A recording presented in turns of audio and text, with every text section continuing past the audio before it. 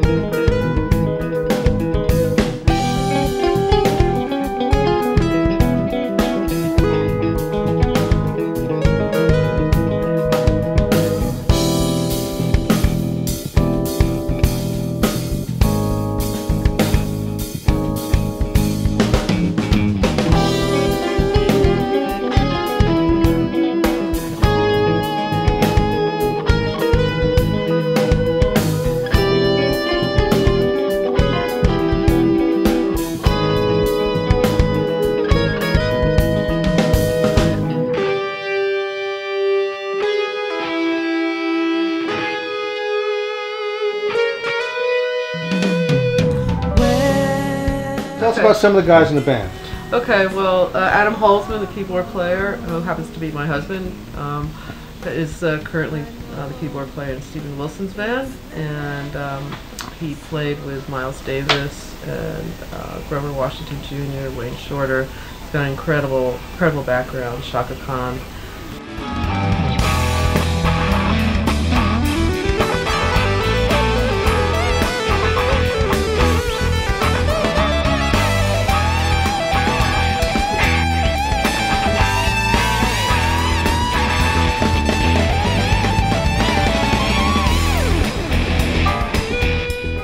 And Chad Wackerman, the drummer, I've been a fan of his for a while. He played on one of my favorite albums, Metal Fatigue, with Alan Holdsworth, and he's played with Frank Zappa for many years, and played with Holdsworth for many years. He's amazing.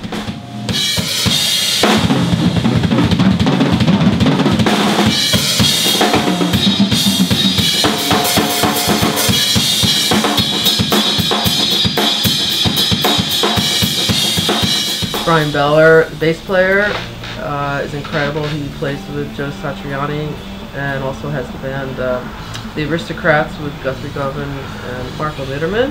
And Alex Skolnick, who is playing on a few of the tracks, incredible guitar player. People know him from Testament. He's a guitar player in Testament, and he also has a jazz trio. And he and I play in another project together, so we have a really nice rapport. And I mean, that's the core of the band right there. But check it out. I'm playing the changes on piano, but the main chords on the Rhodes. See if you like this. Piano. Is that Rhodes? Strings. Am I playing real soft? I like it up the octave, the whole single time. Yeah, the whole, right from the get-go.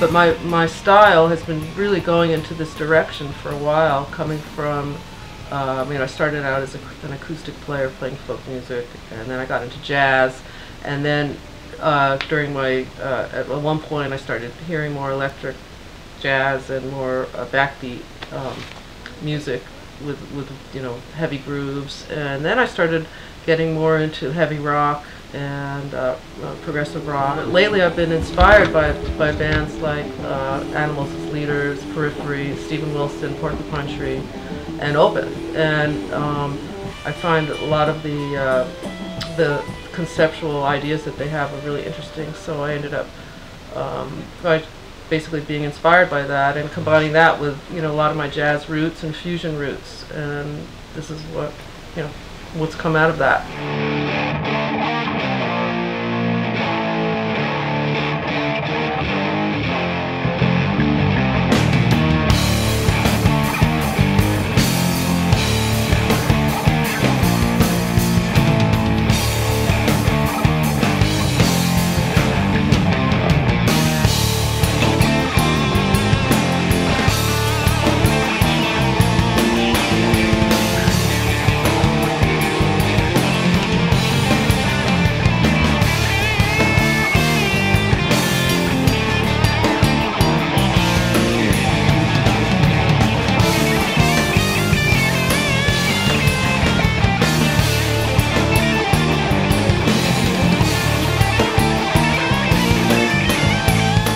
It's really fun for me to play in that style because I've never really done that before, and I love the heaviness of the guitars and the way the intricate 16th note rhythms and stuff fit in with the groove. I think it's really... You've been heading this direction for a while, though, slowly moving. You didn't just jump into it now, though. Right.